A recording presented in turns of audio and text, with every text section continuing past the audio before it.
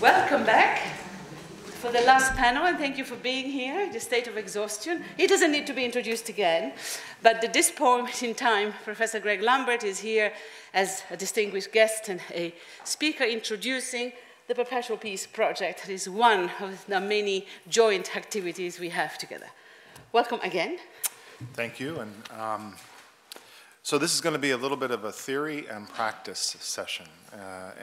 So I'll read or speak a bit of a lecture that was prepared as a kind of theoretical context for understanding the long-term initiative called the Perpetual Peace Project that has been engaged since 2008 and since 2011 with institutions and organizations like ART, a curatorial organization in Philadelphia, the United Nations University, the International Peace Institute, several other partners.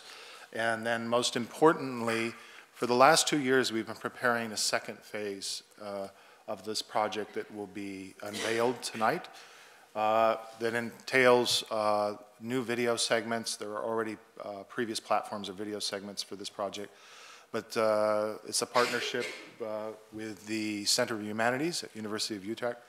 And Nina, who is the director, will come up after and open up and talk a little bit about the process of preparing the film segments.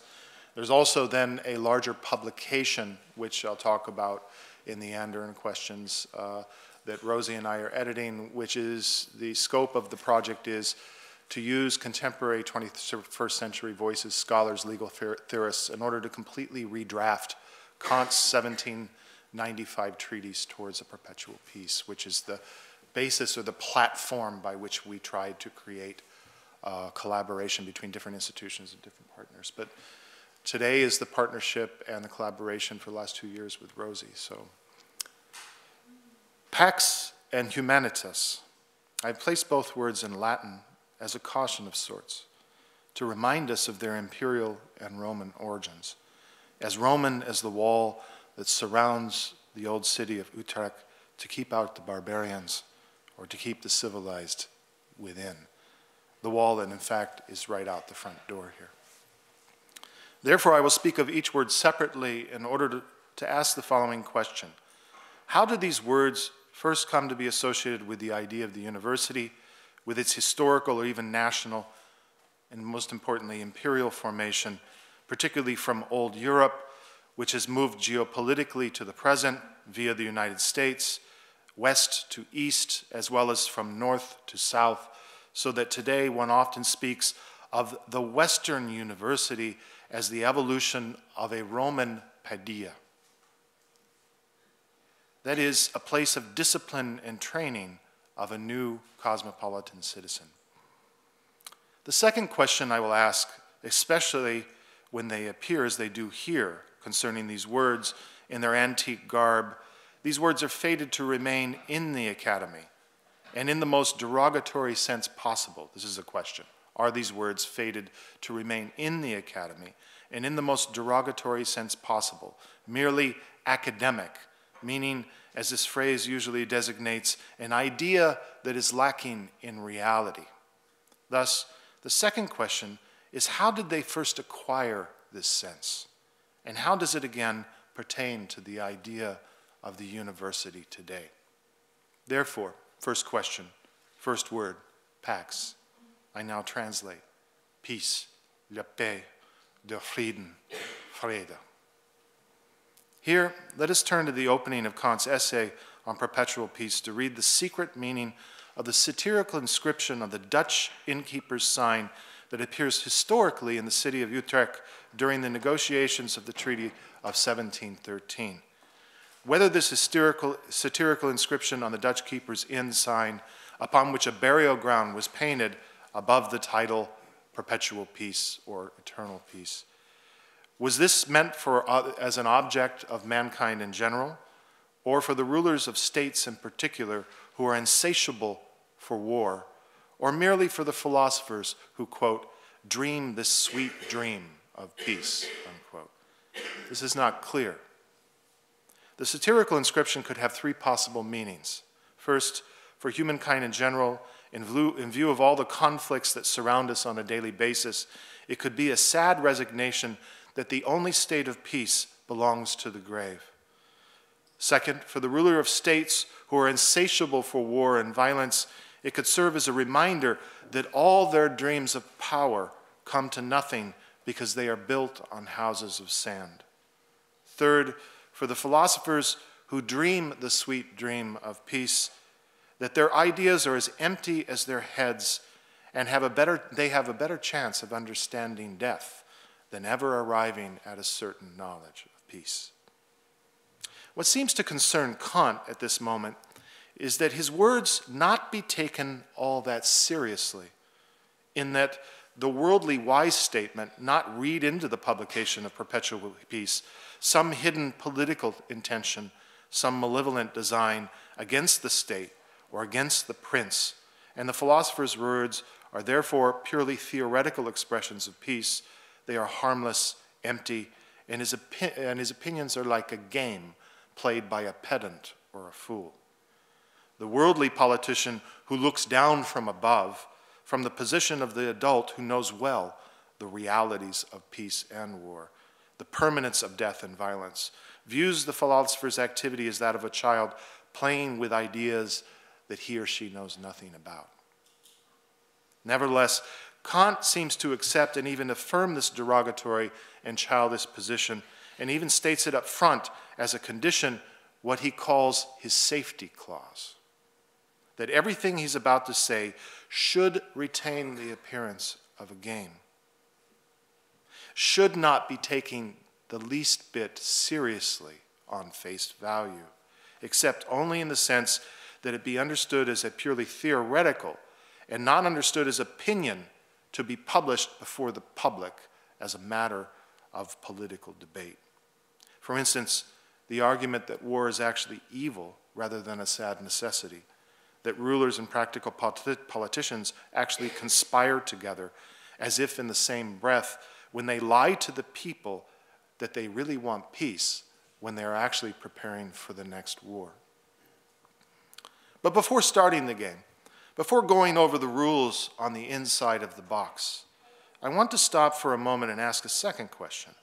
How did the idea of peace become a game, or worse, the object of a kind of gallows humor, as if in the satirical sign above the Dutch inn? This is the true intention of Kant's use of this anecdote to begin his essay, to underline the fact that according to the historical conditions of the faculties that regulate the degree to which ideas or concepts correspond to reality, the concept of peace either appears like a silly fantasy, a childlike dream, or an empty and abstract concept. Worse, something merely academic. And yet, Kant argues that this appearance of the idea is not its natural dress, but is the result of the deformation of the idea itself by a conspiracy of interests that belong to the very origin of the nation-state in Kant's time, as well as in our own, a national form whose sovereignty is predicated and absolutely dependent on the right to war, jus belli. This, I believe, was Kant's entire point. One, that it should first of all strike the reader as odd that the term peace should immediately have these associations, which do not naturally seem to belong to the idea of peace itself, but rather address the limitations of our manner of understanding the idea, that is, our cognition, our imagination, our practical knowledge or lack thereof concerning what the idea represents, but most importantly, according to Kant's notion or what an idea is, it strikes against, or it says something about our very desire for the idea's reality. In other words, in this sense, if the idea appears abstract, it is because we do not desire the reality of the thing it represents. Of course, Kant himself, in the Critique of Pure Reason, had already classified other certain unreal ideas as ideas of reason: soul, world, and God. But here, unreal means that they cannot be empirically proven, but are essentially regulative, theoretical, since it is by means of these ideas that we aspire towards a final knowledge that is already presupposed in a practice. In each of these cases, Kant claims, the idea allows us to represent in a problematic form the systematic unity towards which we aspire and which we presuppose actually in all empirical studies or in practice. For instance, a peace treaty would have no meaning if it didn't pose as its ultimate end a final peace. Again, unreal here is taken here in a special sense or faculty of having a purely theoretical appearance. The soul cannot be empirically proven. The world cannot be viewed in one glance. In accordance with the idea of God, according to Kant, we, quote, consider every connection in the world according to principles of a systematic unity, hence, as if they had all risen from a single all-encompassing being as supreme and all-sufficient cause, unquote. Now, what is the idea of peace, if not a subspecies of an idea in Kant's architecture that stands for community? In the Kantian system, the idea that is presupposed as a purely regulative principle of what he calls universal cosmopolitanism, the theoretical and regulative idea that all races and nations will become united at some point in accordance with the principles of a cosmopolitan design. Therefore, quickly, for lack of time, then if this is true, the true appearance of the idea of peace, then how does its theoretical sense take on a further derogatory sense of meaning merely academic, an idea fit only for the schools, as one says today, an idea, for example, that could only belong to the humanities? At the beginning of Perpetual Peace, Kant simply assumes this is a fact, an expression of the historical condition of peace, as against the rights of nations and the ruling interests that make up at that time international law. But there is a stronger power that characterizes what could be called the publicity of peace, causing it to appear as a sweet dream or an object actually of social scorn and mockery when it is spoken by the philosopher in public, which is that the pure idea of peace is actually an object of censorship in the public sphere. Now, censorship doesn't always function to suppress. In fact, it rarely functions this way, a bit Foucauldian here, but rather to fundamentally distort or disfigure the degree of reality that belongs to the idea. In fact, under the regime of censorship, we might go on talking about peace all day and all night. We could organize rallies for peace as well as exhibits, as long as the degree of reality that pertains to the appearance of the idea remains purely virtual, theoretical, somewhat innocuous. However, the minute that the idea tips over into practical action as a principle that serves a principle of a guiding community, it quickly is found immediately to violate some pre-established arrangement between powerful private and public interests, and to become an object of scandal, social conflict, and repression, ultimately. This occurs, not being Foucauldian there. So this occurs when the public nature of the idea that serves the guiding and regulative becomes the practical principle and no longer merely theoretical, cultural, artistic, philosophical. That is to say, when its idea, its presentation becomes overtly realistic and public. According to Kant, most political interests are oddly termed in his system private, which is why they take place in secret and outside the public sphere. It also applies to the idea of peace. For the idea of peace to appear in the public sphere, it must first be censored by all the forms of private political interest. For example, the idea of peace is a purely theoretical idea that is presupposed in the political practice of diplomacy as a guiding rule for practical knowledge. However, as a practical idea of diplomacy, in Kant's time as well as in our own, the idea of peace is often a deception, a form of lying, since it is often employed strategically to gain some interest or to enforce some right or to levy some resources, and in Kant's words, to prepare for some future war. The real aims of diplomacy are often secret and are not revealed before the public without some deception or diversion of their real political ends, as in the recent revelation of the WikiLeaks vividly demonstrates. In the reports, in the past few years, governments have designated so much information secret that the number of new secrets designated as such by the US government has risen 75% within the last 3 to 10 years. At the same time, the number of documents and other communications created using the secrets has skyrocketed in quantity nearly 10 times. The proportion to which a government conducts its principal business and its treaties in secret is equal to the degree that the government is defined by private political interests and represents a conspiracy against the people.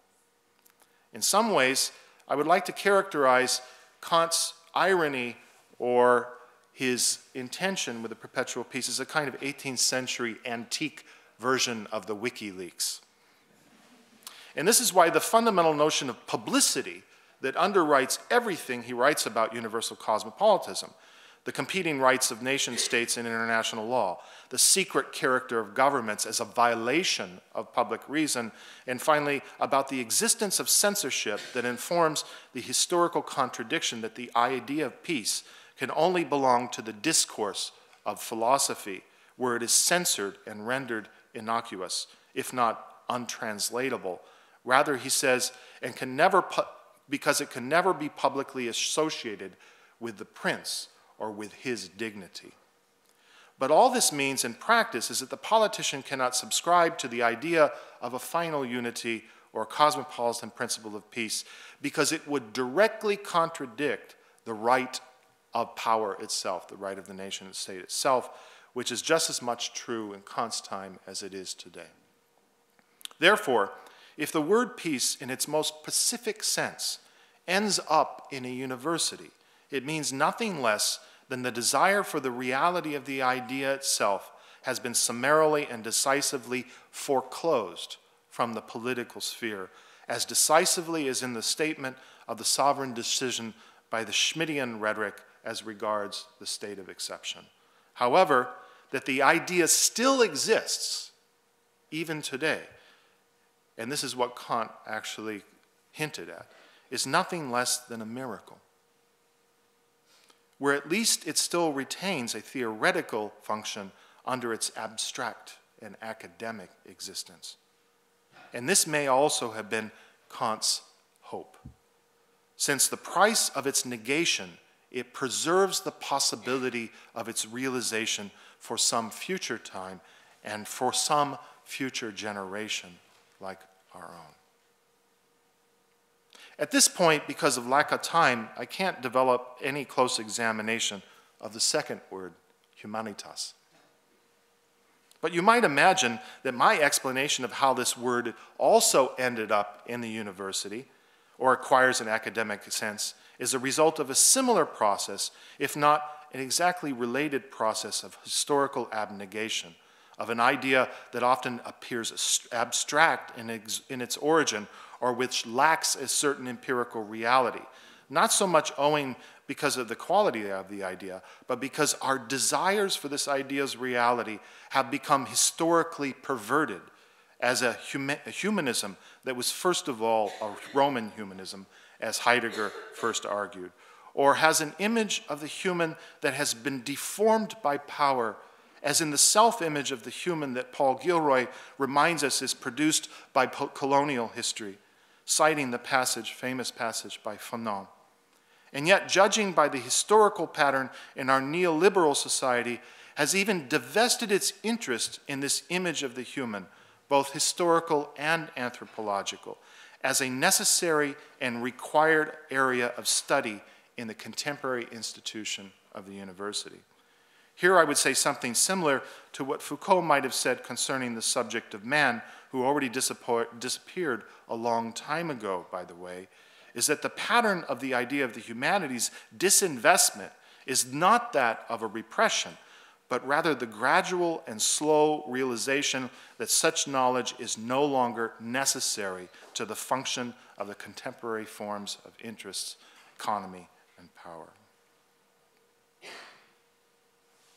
Let me underline this. We may be approaching a radical moment in the historical revolutions of universities as the form of the school, the paideia, the discipline, the training.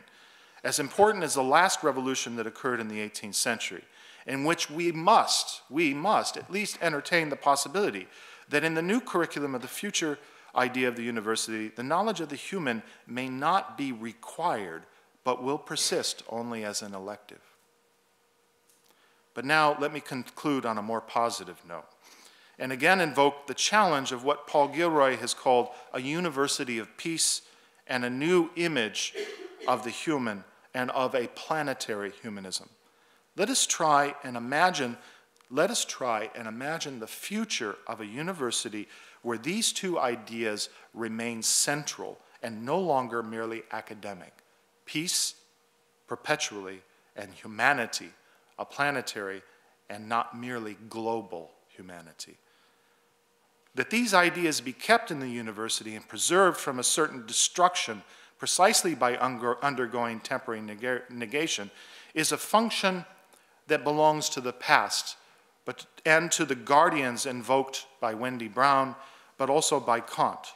Who are these guardians except the philosophers that are referred to in Kant's text of 200 years ago, who appear as academics, as beneath the dignity of the state, but belong to all of the lower faculties, that is to say, today what we refer to as the faculties of the humanities and the social sciences, as well as others. That is to say, we are the guardians, and I think that we have discovered the necessary link between these two ideas, which is ourselves. Therefore, to paraphrase a famous line from the Bard, the fault of the humanities is not in the stars, it's in ourselves. In order to repair this fault, it is time to reactivate these ideas, peace and the humanities, through an ideational and creative activity that must be active and even activist, in the sense that the humanities contains a repressed knowledge of the peace that belongs to all humankind. That is nothing less than the future of our disciplines, and nothing less than the stake, than the future of the idea of the university itself. Thank you.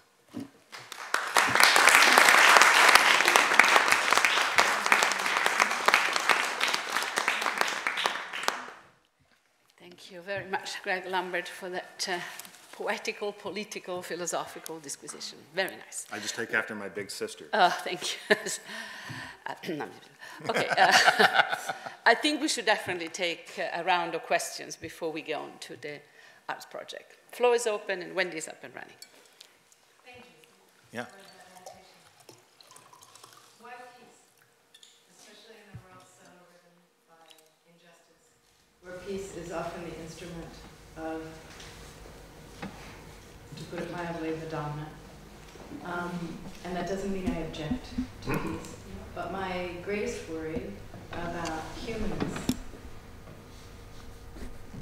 invested in peace is that it divides us deeply from social scientists who study conflict, subjugation, occupation. But they also study, I mean, there are different forms of, for instance, the distinction between peace is defined as an absence of violence or conflict. And this is something that Yoli Dammers talks about in the video segment that we'll talk about, as well as, and I'll talk in response also to why this project was initiated around the concept of peace rather than other forms of conflict. There's also the positive conditions of peace, in a sense, transformation of the infrastructures that support violence, both in the daily life. We talked a lot with Richard Sennett about this when we were bringing a lot of people involved in this project. So I don't think that, in fact, many social scientists actually got directly involved with the project and began to communicate and invest, in a sense, in the notion of a concept that has been disregarded or placed in such disrepute so that it no longer existed as a critical or political concept. Though because it has been used, particularly one of the early phases, we began talking to diplomats in the United Nations. It has been used strategically for so long and is no longer, in fact, it is rejected and is not used technically as a term within the negotiations. In fact, a peace treaty as an instrument is not even used to a great deal today because of the historical problems with that. It doesn't mean that there's something in the nature of the historical nature of that deformation or of that usage of the idea itself that is important to recover. And it's something that, in a sense, it's not that peace, that we are putting forward peace is only the single idea, but in a sense, my motivation, and this is something that I think I shared when I talked with Rosie about this, is that after 2001, and seeing the responses to the wars and so forth that were ongoing, I was really disturbed by the fact that there was so much discussion of violence and about even perpetual war or an acceptance of violence, that there never, from the left or from different forms of resistance to this or even questions or thinking philosophically about this, the idea of peace as a critical or political concept that we could develop was never even, in a sense, approached. It never was raised. We immediately, in a sense, were drawn to reproduce, in even our own critique and in our philosophies, the war, conflict, and the spectacles of war and violence as a critical instrument of resistance, of consciousness, and so forth.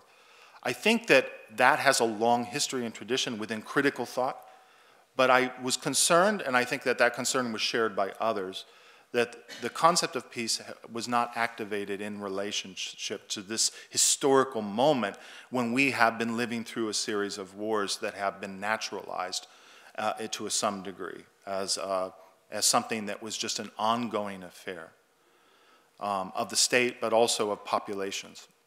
Not only to that, but I think that the idea of using context was that it provided simply a framework or platform for creating a dialogue.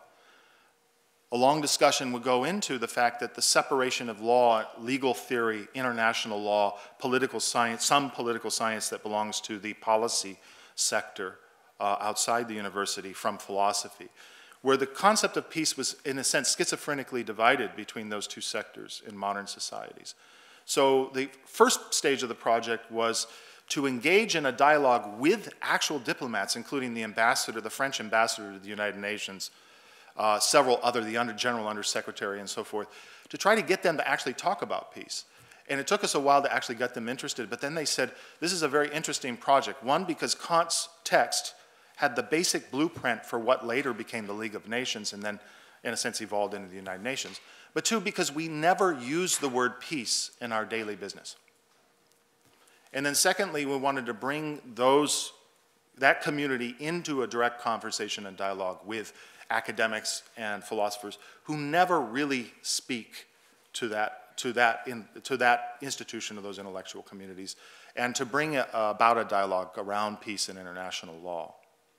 So I think that's one of the basis of the project was a strategy and a way of, for me, it was a publicity campaign to some degree of raising the question of why peace is absent from our philosophy today, but also as a critical, to try to reactivate and to think through the idea of what is peace as a critical concept, outside of precisely all of the historical deformations and denegations that term had undergone from the 18th century, even before the 18th century, but the 18th century, the 20th century particularly. So that's one way of just kind of in a broad way outlining, in a sense. The other thing is that the project could not be simply academic, could not take the form of a book, had to be a series of initiatives that in a sense took place in media. The bringing together in the platform of a video or a film of two groups that would never meet together in the same room was an important aspect too of the project. So, to reply, Wendy? Yeah.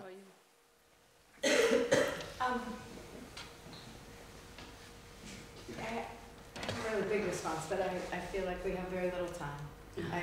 I guess I would just offer this. In the most recent run-up to almost war against Syria from the US, I found myself actually quite distressed by a peace-oriented left that was more concerned with a rather I want to say compulsive and compulsory peace platform, then with the question of what it meant to be gassing human beings and what we should do about it, it would probably involve some kind of multilateral violence. And I'm still trying to hear what you're talking about when you say peace as a critical concept, because it's not that I don't think it can be, but discursively and rhetorically today, it has many different valences and functions. But I'm just wondering how you can take on the problem within the project of the no justice, no peace cry, Right. but also the accusation against those from below that they are disturbing the peace, whether it's those causing the so-called war of the sexes or those causing the so-called disruptions in the cities that have a fantasy of a once upon a time homogeneity and peacefulness, or those causing the disruption in the West Bank, or and so I'm not against it. I'm just trying to hear what you're talking about when you say peace as a critical concept. Because for me, as a critical concept, it would have to actually take on something in addition to peace. It would have to have a supplement, and I'm listening for that supplement. Yeah, I mean, Yeah. yeah, I think that No, but we have to get Greg. Try to answer, but try to be succinct. these are a lot of questions came up precisely in soliciting a lot of participation in this, and precisely it is. Peace is very complicated, multi-layered. I think that though there's a problem of projecting this one rhetorical homogeneity of, I think that it is a problem with the left today, but we're not speaking about the concept just within the political sphere, how it's being employed there within these, yeah, right, exactly. It's about looking at that. Not only within, and I think with the sphere of international law particularly, I think was the focus, okay, but also within how it has dispersed within other institutions, the academic institutions, within cultural and artistic practices and institutions too, where it is something that needs to be defined, articulated, and then basically to create a critical understanding of, in a sense, that those uses in which is employed today. Yeah. Bob, and this, can I look around the room? Can you make this the last question for this round? Please. So, this was very short. It was very clear, but it was very short. So you had to condense, and I just want to make sure that I understood this, and then I want to, if I got it right, ask the further range of it. It sounds to me as though your sense of peace is that it's like a Kantian idea, which therefore could never actually be empirically present, and guides a kind of inquiry or discourse, a way of thinking, and therefore that's the critical side. That's right. It's not that we now have peace. We will never actually have it, an empirical. And the university gets to keep it because nobody else really wants it that much. Because they have other interests and other goals. That's right. When they pick it up, they end up not getting the real thing at all. That's right. And so the university hangs on to it because because in a certain sense it's been subject to a kind of cynical critique of reason, or cynical, and as an idea, so I guess my question is the humanities therefore, in its sort of, or philosophy perhaps, in its guardian role, the place where ideas which have been badly treated, as they always will be, it's almost inherent in an idea. Justice will be badly treated, peace will be badly treated, freedom will be badly treated, even God and the soul will be badly treated. They don't actually go to retire in the university, but they're sort of sustained in a kind of suspension or bracketing. They're no longer useful, yes, except in their false forms.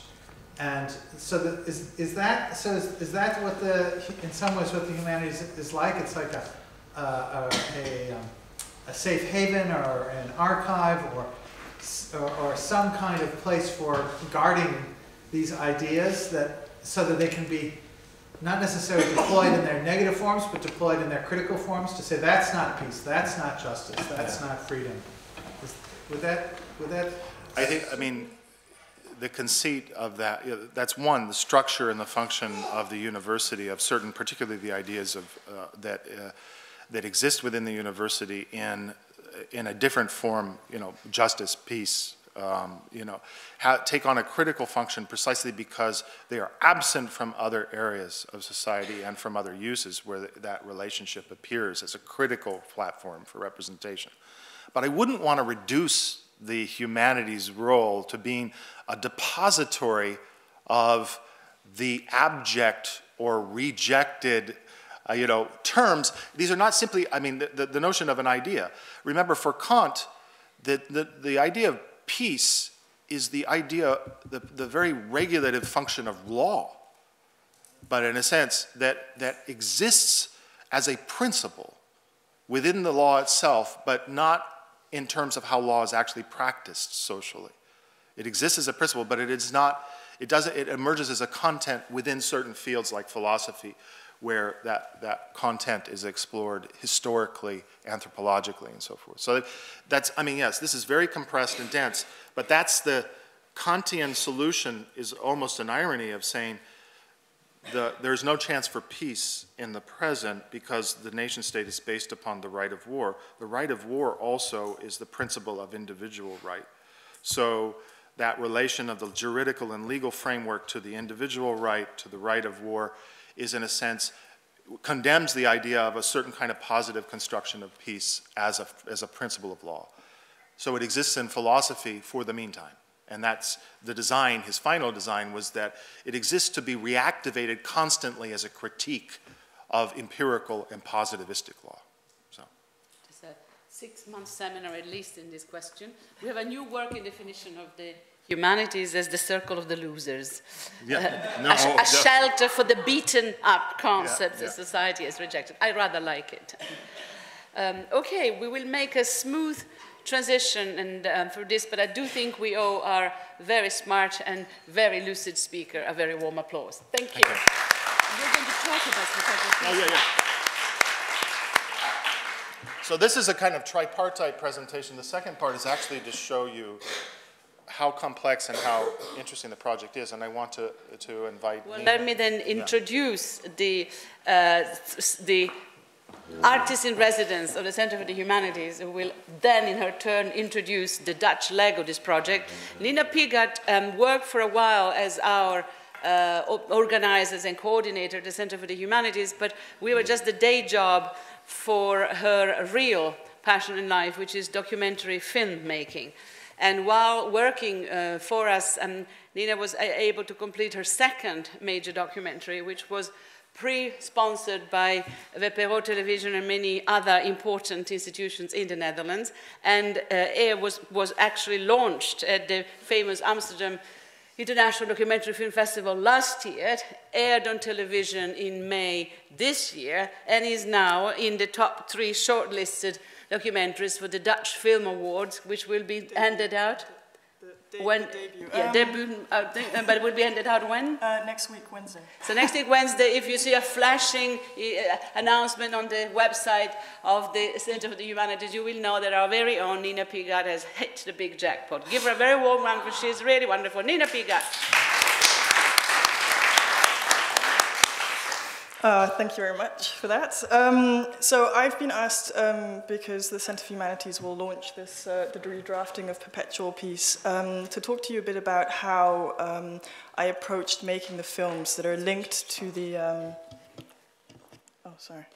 that are linked to the rewritten articles of the preliminary articles for Immanuel Kant.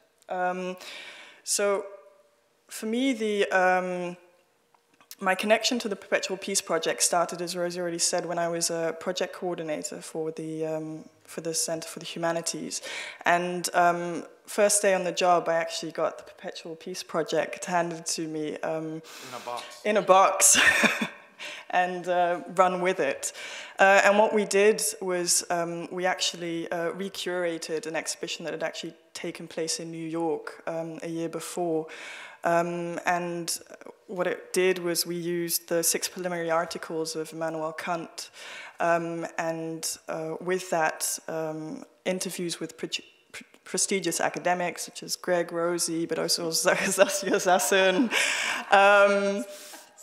Hélène Sixou, and Achille Mbembe. They commented on those articles. And what I noticed straight away, and we noticed as well, was that what was the missing leg was, although this was like a very visual, appealing way to translate an academic text like this and bring it to academia now, was that it still wasn't very engaging. It was really difficult to get academia, but especially students. Rosie was engaging. Yeah, well, yeah, we were all engaging, but it was still, we were still. Yeah, we weren't getting there to really engage students, especially.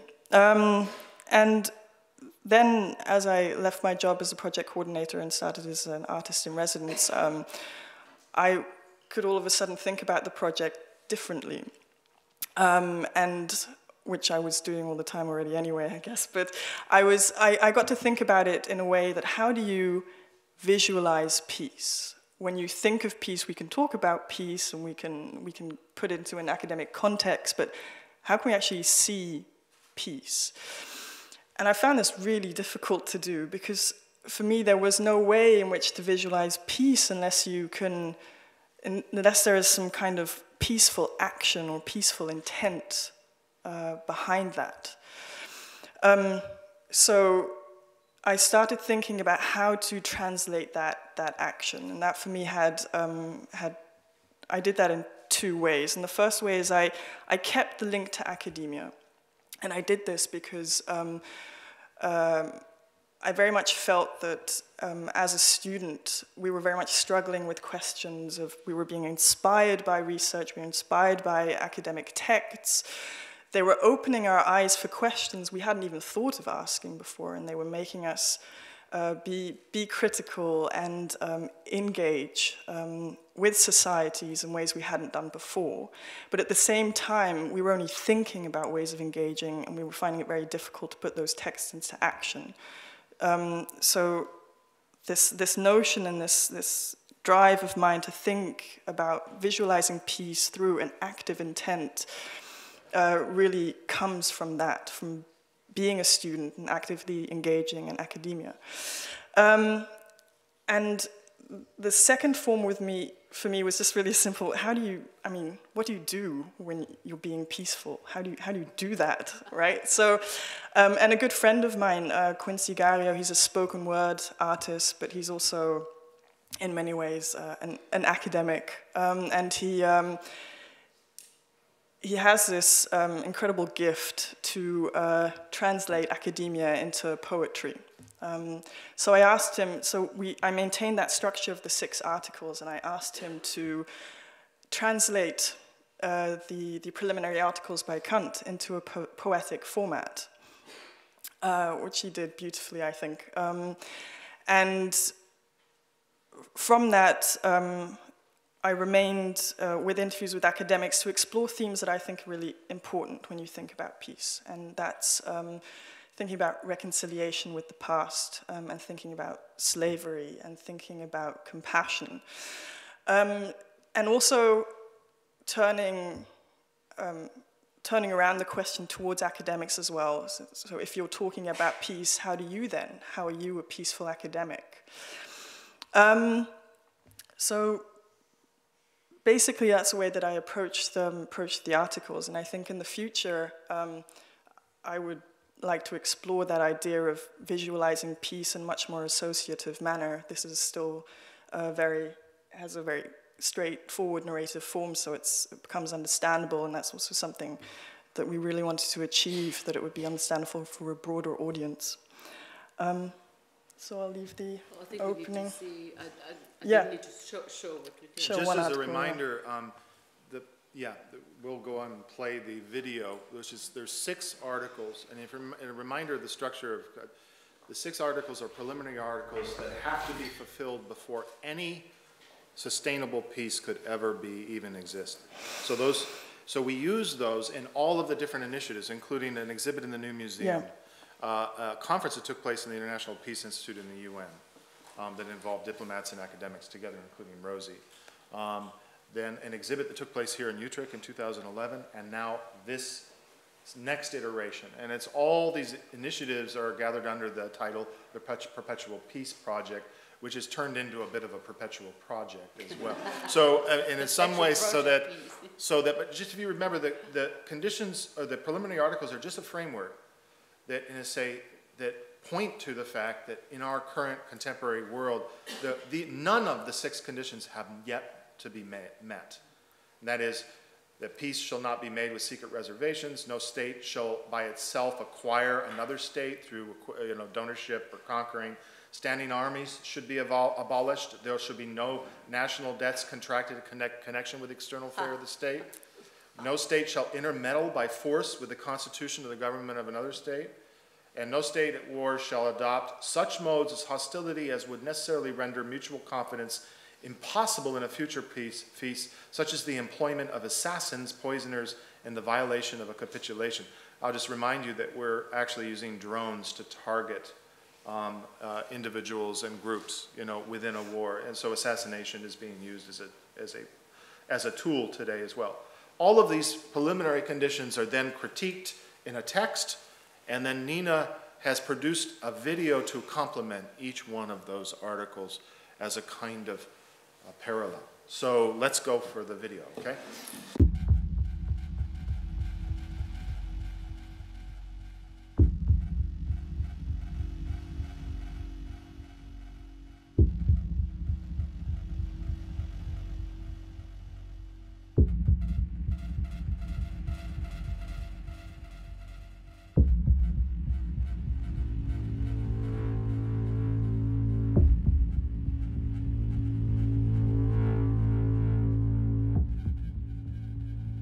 Once we cross this bridge, we'll have to blow it up.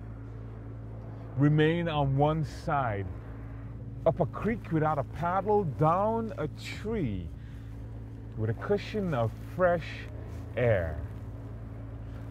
On this side, there will be no sides, just awareness.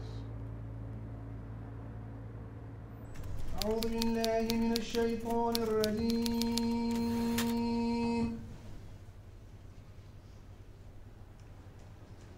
الله لا إله إلا هو الحي القيوم إلا بما شاء وسع كرسيه السماوات والأرض. Peace. I would go by Galtung, who made already in the 1960s a distinction between negative peace and positive peace. And negative peace is the absence of manifest violence. So, the lack of rioting and killing and maiming and the spectacle of violence that we're so used to. Positive peace, that's the real peace, and that is the absence of structural violence. And Galtung defines structural violence as the violence in the normality of things, the violence in structures, the violence in the way we organize our society. So sort of more the diffuse, indirect ways of violence that, for instance, poor healthcare, poverty, underdevelopment. People die because they have lack of access to healthcare. So they actually die. They die younger because they have a bad food diet. If there's an absence of that kind of violence, that is when we can speak of peace.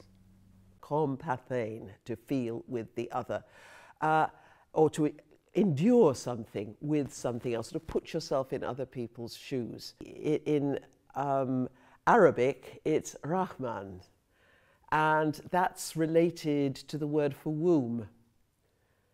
So it brings in mother love. And the idea of the mother and the child is a sort of central compassion. It's what makes us most humane. But it's hard work. A mother has to get up every night to her crying child, however exhausted she is. She has to put her own needs to one side and be responsible and know what's happening to that child for every second of the day. A millisecond, something terrible can happen. And then that cute little baby grows up and can become a horrible disappointment. But really the mother doesn't give up.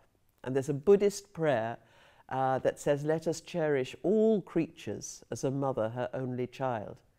We have to have that same sense of responsibility for other people as a mother has for her child, for all creatures, all species. And this is a religious requirement, and it's hard work. For Buddhism, the word karuna, it means to take responsibility for the pain of others and to work actively to assuage the suffering of the world. So it's not just a question of saying, oh, I really empathize with your feeling today. It must issue in practical, realistic and creative action. Vertel mijn kind, wat brengt jou naar deze wereld in deze tijd? Waarom heb jij ons gekozen als jouw ouders? En ik zeg, mama, wie verwerkt is uit vlees is vlees. Wie verwerkt is uit geest is geest. Tenzij een mens opnieuw geboren is, kan hij zijn onzichtbare leven niet zien. Om werkelijk te weten wat je levensbestemming is, moet je terugkeren naar dat gezicht dat je droeg voor je geboren werd. Peace, to work for peace, to be pacific, to be a pacifist, is not a passive life. That there is only peace through activity. There's only peace through a kind of industrious energy. That you build peace, you construct peace, you live peace. It's not about doing nothing. That doing nothing is not peaceful. Doing nothing is just being inert. Peace requires movement and action and construction and thoughtfulness.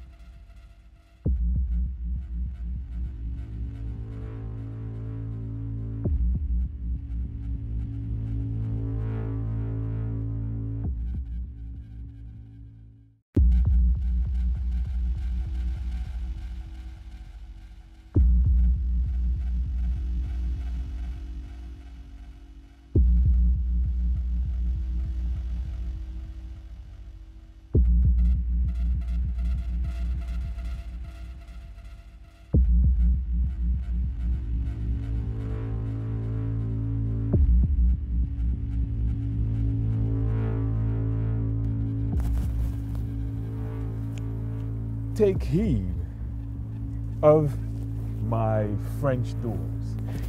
Wooden floors, they look better without uninvited footprints, uncouth glints, presents that unwrap messily by other tongues than my mother's, unless spoken by her ilk.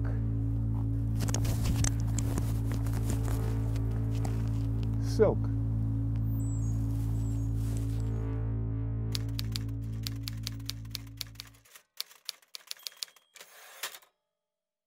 In Western culture, there are these myths that we hold that we don't talk about.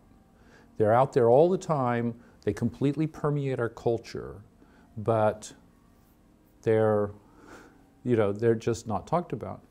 And one is about this myth that there is pure evil in the world. This idea that evil exists in its pure forms, always in the people who oppose us. So Saddam Hussein becomes a being of pure evil, right? The Taliban become beings of pure evil. Or Hitler becomes a being of pure evil.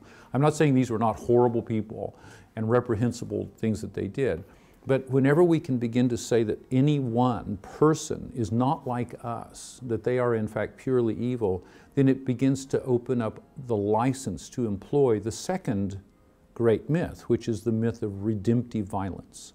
The idea that we can somehow redeem people by killing them, that we can redeem situations which are difficult by bringing violence in those situations. We see a portrayal of civil war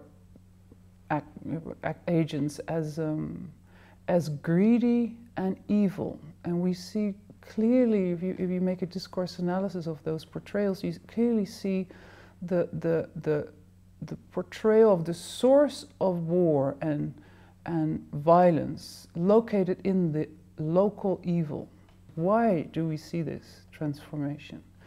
And I think there's a logic to it. There's a logic, and there's a need to position for a geopolitical disconnect, to cast blame and responsibility at the level of the local. Ik wil mij niet meer opsluiten. Opsluiten vanwege alles wat ik moeilijk vind om te vertellen. Ik wil niet meer rennen. Rennen voor een wereld die ik niet begrijp. Ik wil mij niet meer verbergen.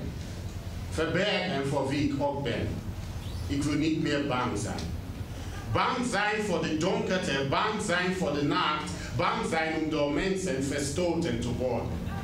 Als de wereld mij daardoor vreemd vindt, laten ze mij vreemd vinden. So it's a very depoliticized and very moral tale of evil and good that serves a purpose, because there is a need to impose this geopolitical disconnect, to not tell the story how much violence is interconnected to neoliberal capitalism and to post-colonial political infrastructures. That is a very unwelcome story for a number of important powerhouses. So that's kept out of the storyline. But the truth is, no one is purely evil. And the truth is that no redemptive violence will ever bring peace. Violence doesn't bring peace. It brings usually the seeds of more violence. And those two myths, if they're not confronted, will just continue to dominate our lives and our cultures. And we'll have all of this violence that continues from it.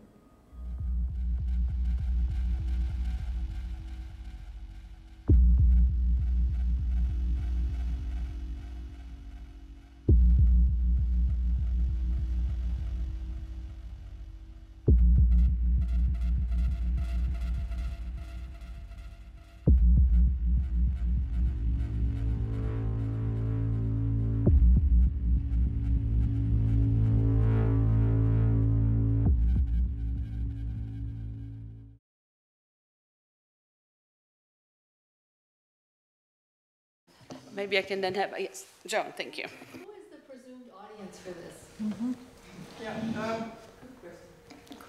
Yeah, students. For me, it was students because of the first presentation that we had, and we noticed it was really hard to engage students. So I kept on thinking about how do you engage students so they would see the link to their academic work as well as an active, creative translation of what they learn. Students of, for instance, conflict studies, practical philosophy. Yeah. Just a bit of, for me, was an answer to the question, how do we get people to read the classics, which is a perennial concern. Kant is by no means my favorite philosopher, but it's almost impossible not to engage with him some way or the other. I think it's not coincidental, as my Marxist friends say, that both Gregg and I are trained in French philosophy, and Gregg was, I think, supervised by Derrida. I worked in Paris with the masters, so we have that approach that we need to engage with the text, but you can't leave them alone. They have to be desacralized. And so that was the first thing that attracted me to it when we brought it to Utrecht. In the first phase, I was just involved in the project as one of the people that were interviewed. That was easier. Bringing it here just forced a whole set of thinking. The other thing that convinced me is that this is a very powerful text in the sense that it lays the foundations, juridical and conceptual, for the League of Nations, for a great deal of the articles of the EU, for even we have here this, the Roosevelt family is originally Dutch, so we have the Roosevelt Academy that gives out the freedom medals. They're the 4 fundamental freedoms. I think Hillary Clinton has all 4.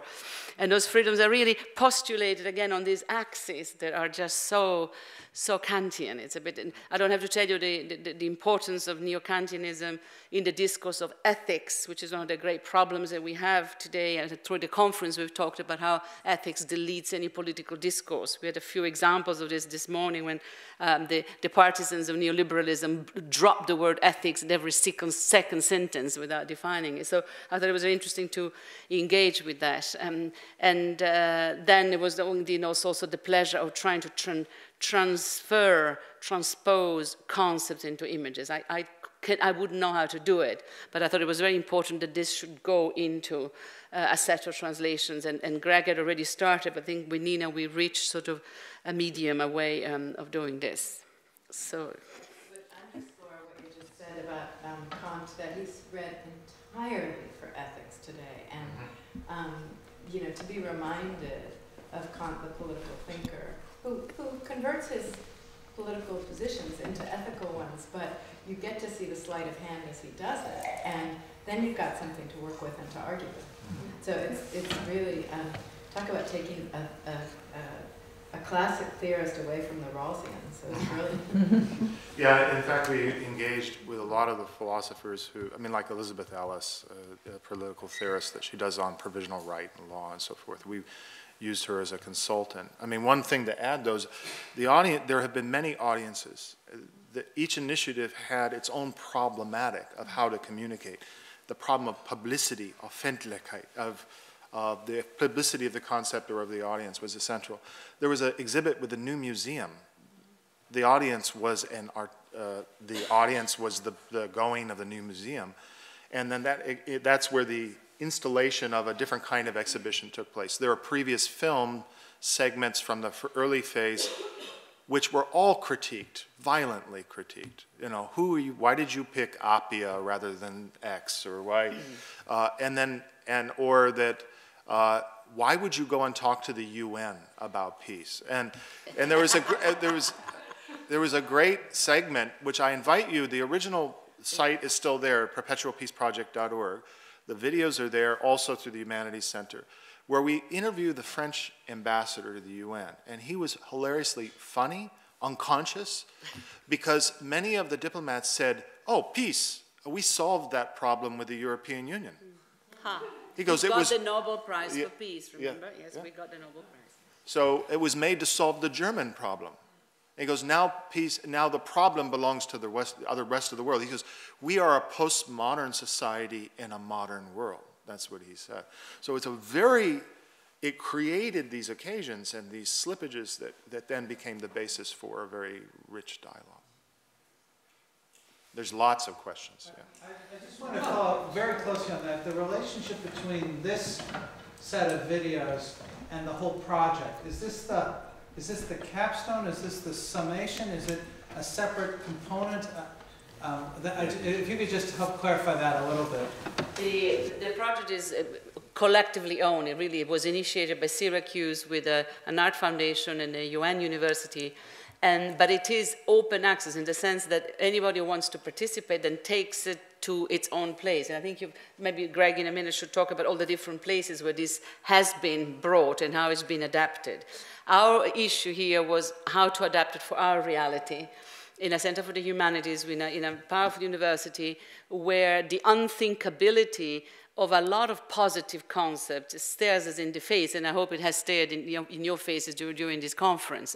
I come from a political culture feminism where the unthinkability of certain concepts is part of how we grew up. I spent my life debating whether it was possible to have a positive understanding of difference, would difference would have to be always a pejoration, whether it's possible to think in itself. And in a sense, peace is part of the family of the unthinkables. It's also a deeply irritating concept. I come from a long line of feminist warriors. This really irks me.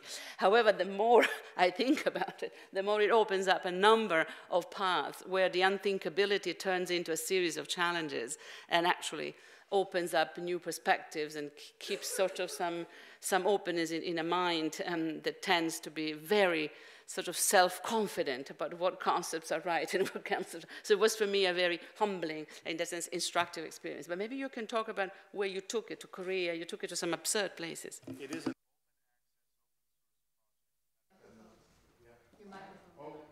It is an open access, open source project that began with a concrete initiative with a cultural foundation and a diplomat in the UN. And it was to try to find a medium to create a dialogue between diplomats and philosophers using the film as a medium. But it's been taken to several universities, and each time I've said, it belongs to you. Once you take the initiative, you just have to follow a basic certain format or certain rules, but the content, the problem of how you adapt it. And here the problem was based upon the previous conference that we had and the exhibit in the library, where we reproduced the exhibit of the new museum. There were several stations and pieces of the film along with Kant's texts around, but the students didn't seem to be interested in it at all. It was really flat. So this became a pragmatic and concrete problem of pedagogy for Nina to approach and to create a new medium that now can be adapted. This website should be used, then can be adapted anywhere as a teaching tool. Next week I'm going to go and visit a philosophy class here that is actually talking about how to bring difficult philosophical concepts into a different public medium or public space. And this will be an example of just one way of doing it. So there is no designated audience. Yeah. So the extension of this is please adopt it and do something with it in your location. Just contact Greg just for the basics, but we hope that it goes on. I see a hand up the back. Yeah. Several hands. I was pleased to see in the video peace being framed as something that you do, as an action. And actually, when I was listening to your talk, I was a bit puzzled when you said peace is a theoretical concept. I was thinking, how can peace be a theoretical concept? So, could you? Yeah, the function of an idea has a regulative function that defines a practice. So it's an idea that determines or a principle of practice, you know, and in a sense, that's the true sense of the theoretical. And that would take a lot to develop, but in a sense, it's theoretical in a sense because it serves as a principle of the empirical practice that you take up. The idea also forecasts the result, the goal of that practice as well. So, for me, the question is raised whether you can study and think about peace without acting peacefully, without actually. So how do you? Yeah, go ahead. Can you reflect on that? Or how do you see that? I don't know if I'm being too presumptuous to say this as a non-academic, but isn't that the vice of any academic? Or any academic of the humanities that engrosses in theories and has to ask themselves the question, how do I mean, for me, as students, that was incredibly difficult. How do I practice what I preach? So how do you? I think, want to promote reflexive practitioners, so people who act and think at the same time. Yeah. Or think about what they're doing. This is in a sense a conception, or at least this is a conception of a practice for me. And it's a practice that's trying to find ways to communicate with different constituencies of the audience, different institutions, and so forth. I don't know what it means to me. It's an idea that has driven me to do this, and I'm not sure why completely. And I'm not going to, in the end, write a book and tell you about it. Okay, so, but this to me defines right now my practice, almost like an artistic practice. A lot of artists don't know why they paint the same fucking canvas blue or something like that. But I mean, there is something about a process that the principle is defining a practice for me in that way. Yeah. Two questions, that will be the last two. Yes, Janina, I'm interested in your process in making a transformation of academic insights into art, because I think it's very difficult. So I'm very interested in your process. And did you describe that somewhere also, and not only the results, but your process in this? And if you do so, did you find some same things in art as in academic papers or in that process? Yeah. About describing the process, we talked about this, that I will put this down on paper and describe it as well. Where to start? I find it difficult, in a sense, to call myself an artist. And I like to refer to myself as a filmmaker. And I don't know why. So, and for this project, especially, and I think any time that I, as a filmmaker, make something for an idea or for already something that is actually comes from somewhere else and does not come from my own inspiration, how do I bring those two together? I have to have an affinity with the project, and I have to have. It has to be something that that speaks to me in some sort of way. So working on this project comes from being a project coordinator first. So I saw the potential of a project, and I wanted to work with it. If I would work with it now, in which and think of it completely as a filmmaker, and no longer as someone who works in academia or in the academic world, I would work with much more associative images and think about that. So really think about how you visualize peace. This is for me very much still showing activism and peace, and still talking about it. But this for me is not art in that sense. It's a representation of some forms of art and academia, and bringing that together. Yeah. Much more. Last question. I think it's a more overall question for the event, but what intrigued or what gave rise to my question now was the slide with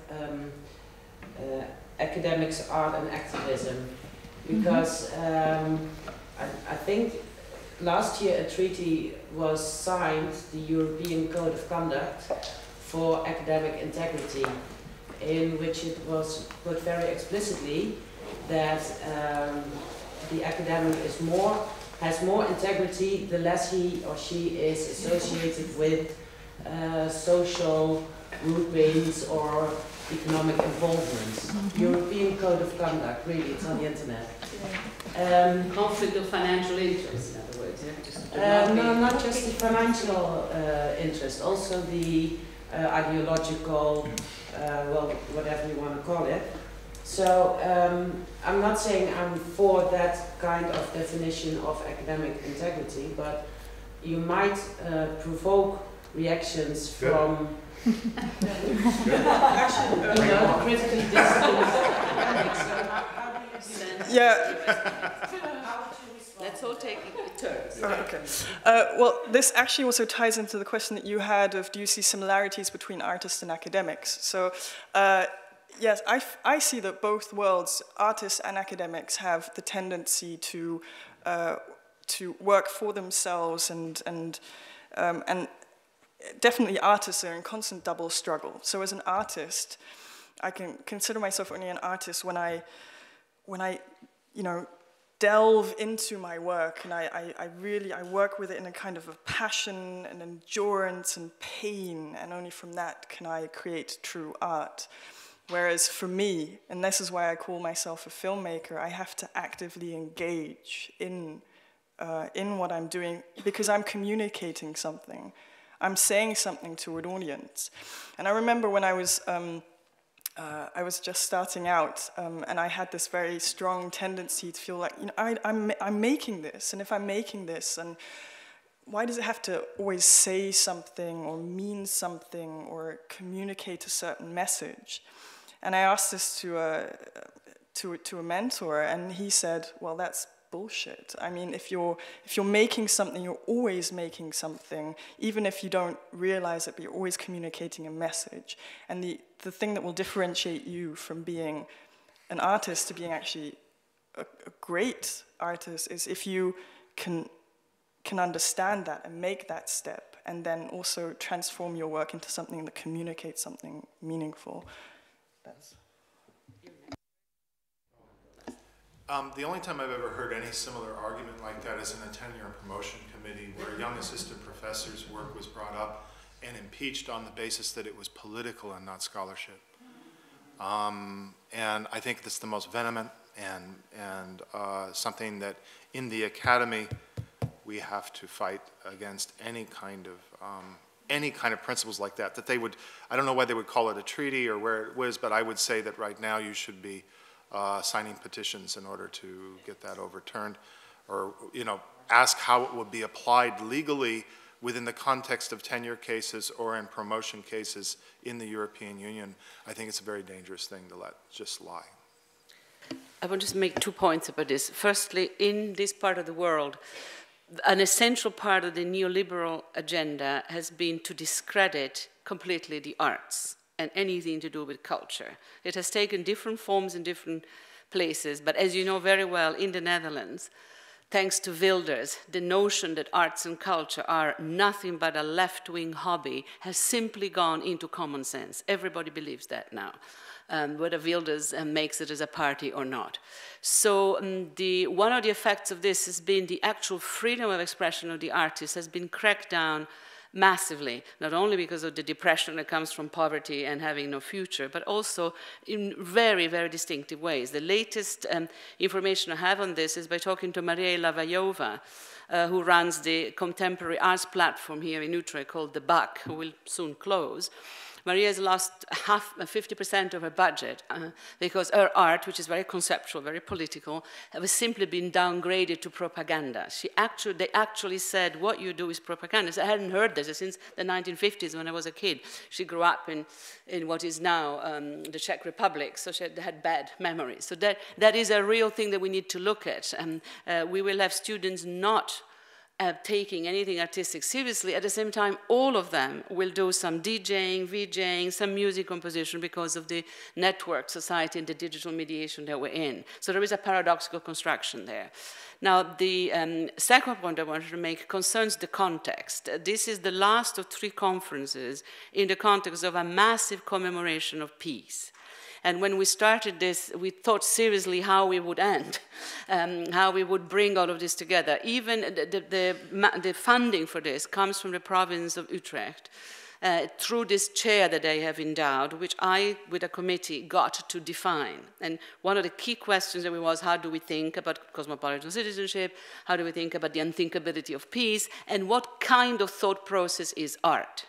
When we submitted that proposal, because it had to go for approval back to the provincial council that gave us the money, the right-wing party filed 43 objections that had to be responded by my vice-chancellor and by Peter De Haan, who is the leader of the commemoration. 43 objections, essentially because this was a propaganda left-wing program that didn't give any right of reply to the populist right. And I must say, to the credit of my university, they said, of course they don't. Rose is running it. Which I think is a delicious Dutch way of dealing with the complexity. In Italy, there would have been a civil war. Here, that's how they do it. Extraordinary. So this has a long, long history in terms of dealing with your question. And we really made a point to the very end of saying, you got objections? Talk to me. And then, of course, it's part of the people who hate the older generation. It's part of being in a position where we are safe and secure. And so many of us are radicalized in response to the horrendous context that we're in, because actually they can't do much to us. They can put you in a corner, they can ignore you, but they certainly are not going to shut down people like Gregg Lambert and Paul Gilroy of me. We will continue for as long as we can. And I think in that sense, the pejorative sense of the tenured radicals has to be reviewed. Well, they tried to fire me last year. They tried to fire you. Well, I survived. Well, so I think of this in the context of a number of things that were said. Okay, is this a good moment where we thank this panel, but in thanking them and their brilliance and their dedication, I have the pleasure of closing not only the conference, but the commemoration of this complicated treaty. Long live peace and long live our guests.